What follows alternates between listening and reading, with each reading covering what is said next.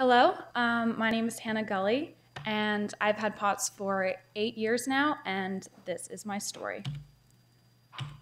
So before I developed POTS, I was a healthy, active, and involved kid. I played sports, I was in plays, I was really into school, and I had an active social life, and things were pretty great. And that all changed one day for me. That day was October 1st of 2007. I was 17 years old and I sustained a concussion playing soccer.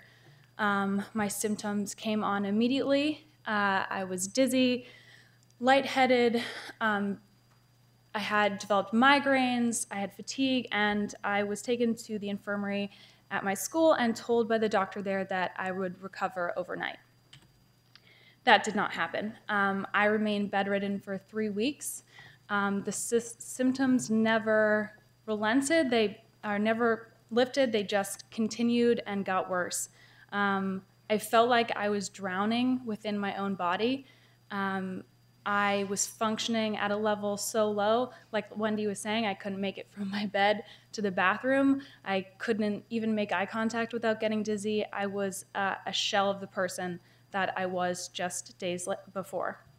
I made it back to school after a month, but only one class at a time, and I finished out that year, but my symptoms persisted and it was extremely difficult. So, as you can see here, this is a list of my symptoms. I think sometimes when someone's researching POTS, a doctor or a new patient, but mostly a doctor, and they're looking and they've never heard of POTS before, and they see a list of symptoms, sometimes it's easy to think, well, okay, this might not be so bad if someone's dizzy or, lightheaded and they're experiencing weakness and fatigue.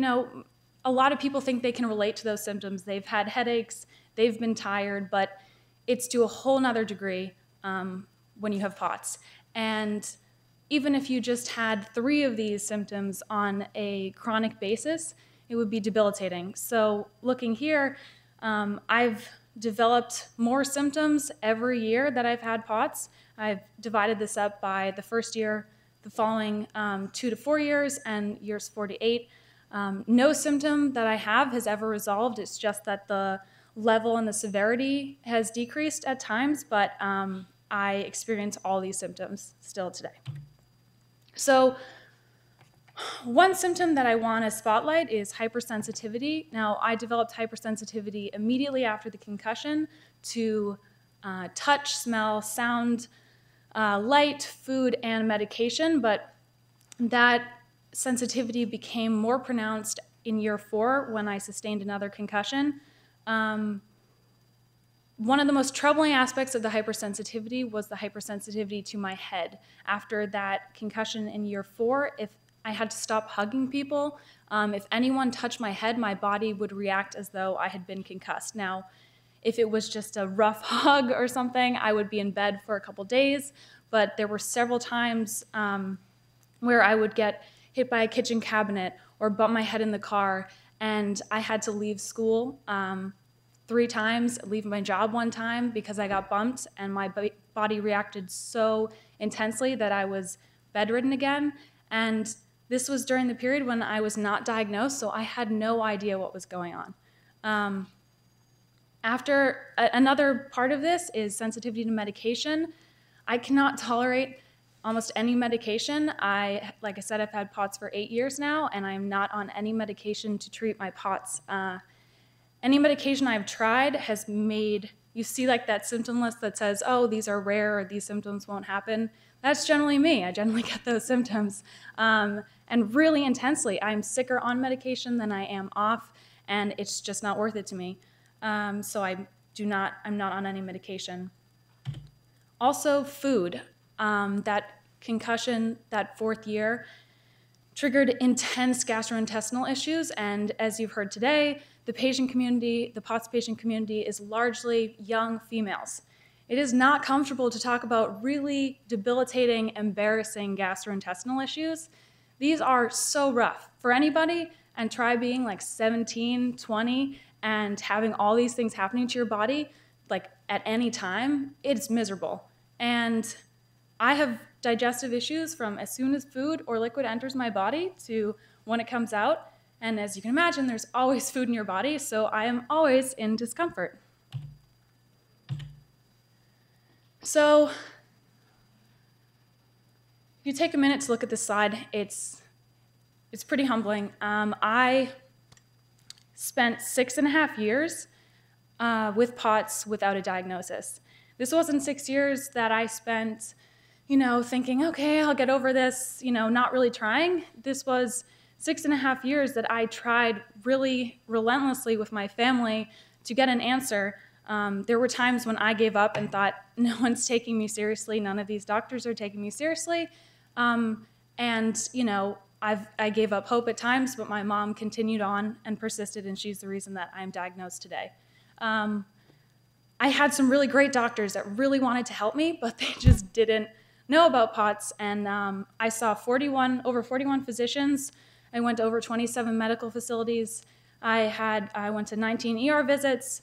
These medical facilities were in 5 cities, and I couldn't even count the number of appointments that I've gone to. And these are just what I have documented when I was going through preparing this slide. There are more. These are the facilities that I went to before getting diagnosed. As you can see, there are a lot of big names on here. I'm from outside of Boston, and I saw people at Beth Israel, at Mass General, at Children's Hospital, Mount Sinai in New York. I saw a lot of really amazing doctors and a lot of really great people who really wanted to tell me but didn't have the answers. I also saw doctors like Wendy and Lauren have talked about that didn't take me seriously. Like you can see, I don't really look sick. I was 17 when I developed POTS. I was told it could be anxiety, PMS, that I was just an emotional teenager, that I'd get over it. I had one doctor tell me that my symptoms were not scientifically possible and I must be making my illness up. I didn't appreciate that. So I want to also emphasize, especially in a room that full of physicians, that I saw many different types of physicians. And before the age of 17, I was a healthy kid. And then bit by bit, over the 6.5 years and still now, my body began to fall apart in all sorts of different ways. So if you look at this list, it's not just what you'd normally think of with a POTS doctor, cardiologist, a neurologist. I saw gastroenterologists, I saw migraine specialists, dermatologists, all sorts of different people, and none of these people identified my symptoms as POTS related. And I think that it proves that we need to raise awareness not just in cardiologists, neurologists, and primary cares. We need the medical community as a whole to understand this illness, to try to identify patients sooner, because it's really important. So I heard the words autonomic nervous system malfunction and POTS after 6.5 years in an appointment with Dr. Kuo at Mass General Hospital. He was a gastroenterologist. He ordered autonomic testing, including a tilt table test, which came back abnormal, and he directed me to find a neurologist. I flew to the Mayo Clinic in Arizona 4 months later to see Dr. Goodman, who has done research in concussions resulting in autonomic nervous system malfunction. Also, sorry if you note, I was there for 2 weeks. I saw 7 doctors in that period of time. I had a battery of tests done, and I left with a POTS diagnosis, among others. As Lauren talked about before, there are a lot of things that come along with POTS. These are some of the ones that I experienced. So this is something that really has stuck with me. Like I said, it took 6.5 years for me to receive a diagnosis, and I had every advantage a patient can have in trying to find and to get an answer. I have an incredible family that has stuck with me this entire time, never doubted me, and always fought for me even when I didn't have any fight left. I have had the confidence and the education to challenge doctors when I feel like they're not understanding what I'm saying. I've had health care, the ability to pay for treatments that insurance wouldn't cover, and fly to appointments. And so what I wonder and what really worries me is that, okay, it took me 6.5 years and I had all these advantages. What happens to someone who doesn't have 1, 2, 3, or any of these things? Those patients are just simply never going to get diagnosed. And that just shouldn't be the case. So As you can imagine, developing a chronic and debilitating illness at 17 takes quite a toll on your social life. I had POTS throughout high school and college. One of the most difficult aspects of this was that I was undiagnosed for all of high school and college, and so I could not explain to my friends what was going on. A lot of my symptoms were weird, embarrassing, and unpredictable, and though I tried very hard to explain to my closest friends and to people I really cared about what was going on, because I couldn't explain it and I looked fine, people didn't believe me. I was met with a great amount of apathy, and basically I spent most of college without any friends. I'd spend days alone, very sick, and fighting to stay in school. The financial burden has been tremendous for my family. These are the areas in which it's really cost us. But looking ahead to the future, I mean, I'm 25, and I have never been able to hold a full-time job, despite the fact that I'm fully prepared to do so. I've graduated college, and I really want to work, and I'm ready to contribute, but because of POTS, I can't work full-time yet, and I don't know if I'll ever be able to. But having POTS is like having a college tuition every year for the rest of your life, trying to pay for it, and care, and even if you try to minimize, it's extremely expensive to be sick, and then to not be making money, having a full-time job, and have parents losing wages from caring for you, it's a tremendous impact to the whole community. The emotional toll of being chronically ill is significant. I really want to emphasize that I did not have mental health problems before I developed POTS. I was a happy kid, I was healthy, I had a great life, a great family, and I endured many years of having POTS without developing serious mental health problems because I was just pushing and hoping things would get better. But anxiety, I took a medication when I was still undiagnosed that triggered severe anxiety, and then over time, with my situation with POTS, I developed severe depression because I couldn't do pretty much anything, and I was being wheeled around by my parents and living at home. I struggled with suicidal thoughts. I had to do a partial hospitalization program because I was so emotionally affected by being chronically sick. I felt like I was 20-something going on 90, and that my life was basically over. So for me, diagnosis did not equal immediate improvement. I tried all the things we've heard a lot about today, increased salt and fluid and compression stockings and all of that, but 6 months into my diagnosis, I was the sickest I had ever been. And I think that something that's important to know is that these lifestyle modifications, while so important, sometimes can't bring patients out of the most severe symptoms, and I, despite everything, couldn't get out of it. That's where the Mayo's Pain Rehabilitation Program in Rochester, Minnesota came in for me. This program saved my life. It's not an exaggeration. I was in and out of a wheelchair when I arrived, and Dr. Gibbons talked about this earlier today, so I won't go too far into it, but it was an intensive program that dealt with all aspects of your physical and emotional health and really gave a boost that I could not have gotten in any other way. I was surrounded by people who understood POTS, and I trusted them to push me through symptoms because I knew that they would push me just the right amount. Anyone else who didn't understand POTS could make me extremely sick by pushing me too hard and in the wrong ways, and this was really the only framework in which I was able to get better. Mayo's approach is complicated and nuanced, and at times it feels pretty cruel, but I urge you, I can't do it justice here, I urge you to look up the program and learn about it because what they do is really incredible, and I was there with I was in the adult program, but many of the pediatric patients, like 75% were POTS patients, and to watch everyone's journey over the month there, it had a huge effect.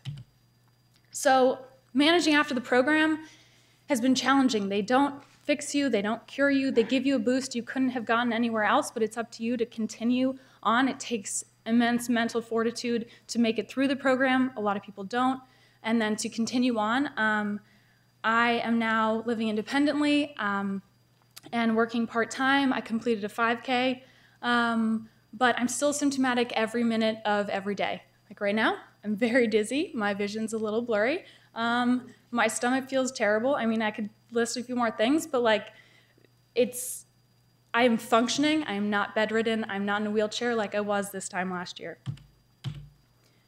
So since I've had POTS, I have been bedridden and wheelchair bound. I've been completely abandoned by most of my friends, and I've spent a lot of time isolated. But I never gave up, and I refuse to settle for a second-rate life. I'm not going to let POTS dictate what I do. There have been times when it's won, very much so, but in between those times, I've fought for the things that matter to me. While having POTS, I've lived in China, I've traveled around Europe, Central America, South America, around the States. I graduated with honors from Phillips Academy in Andover and Georgetown University's School of Foreign Service. I managed a store of 40 employees. I interned in the US Senate. I worked in the Obama campaign, and now I sit on the Dysautonomia International's Patient Advisory Board. I've managed to do all of this while being sick, and it's hard. I have to wake up every morning and decide to live my life. I wake up pretty much every morning feeling like I have the flu, and I have to make the conscious decision not to let POTS win every day. So I can't fight this alone. There are so many people, even looking around this room, I recognize a lot of faces. I know there are so many people here that are affected by this illness tremendously, and there are so many of us. So what I need from you all, from the physicians in the Boston area, is to commit to awareness and action. These are crucial steps. Awareness, I mean, as Lauren said, the diagnostic delay has decreased. It is so important to get the diagnostic delay decreased. I waited 6.5 years. No one should have to wait that long. There are other people who have waited longer than I have. We need to bring that down and try to help patients learn to manage their illness. We also need to commit to research and fundraising. It's one thing to learn to manage your illness. It would be way better if we could cure it, and that's definitely possible, but we need to all band together to find a cure to POTS. So thank you very much. I appreciate the time, and thank you for being here.